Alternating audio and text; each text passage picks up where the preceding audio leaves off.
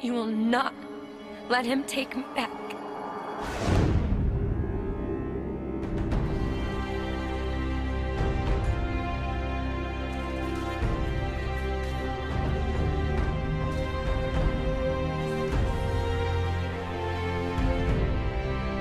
Yeah, well, when we first determined that we were going to not go back to Rapture, that as a studio we had sort of said what we wanted to say about Rapture. We kicked around the idea of just like, what if we were to keep the core principles of Bioshock, but everything else was really up for grabs at that point.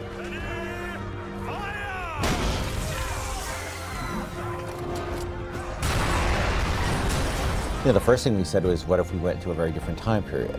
The turn of the century was very attractive to us, and if you looked at the sort of art of that period, especially the sci-fi art of that period, there was always these images of cities in the sky, and that just really inspired us. But that was really the starting point. Then we sort of had to turn that into Columbia and the specifics of Booker and Elizabeth and all those other things that make Bioshock Infinite Bioshock Infinite.